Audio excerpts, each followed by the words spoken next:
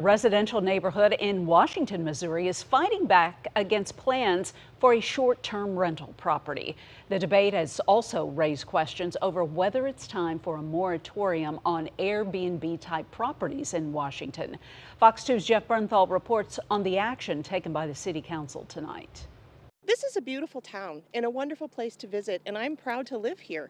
The concern from Bonnie Martin and some of her neighbors is over a property owner seeking a special use permit to operate a short-term rental in this neighborhood. We don't want a revolving door of strangers coming in and out of our neighborhood. During Monday night's City Council meeting, there were voices for and against the special use permit. The owner of a competing short-term rental company told neighbors they have nothing to fear from renters. It is friends of families coming for funerals, for weddings, for celebrations, folks coming in for graduations, sister groups coming in to celebrate birthdays and going to the wineries.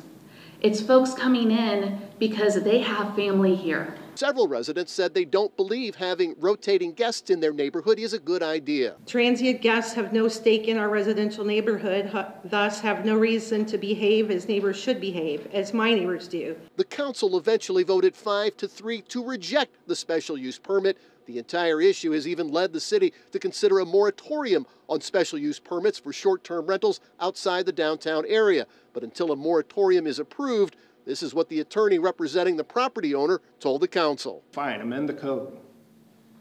Issue your moratorium.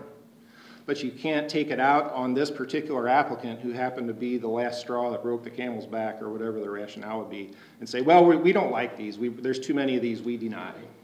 That's not a legal reason to deny. The city's Planning and Zoning Commission will have a public hearing on the whole issue of a moratorium on Monday, February 13th. The City Council could vote the following week. Reporting from Washington, Jeff Bernthal, Fox 2 News.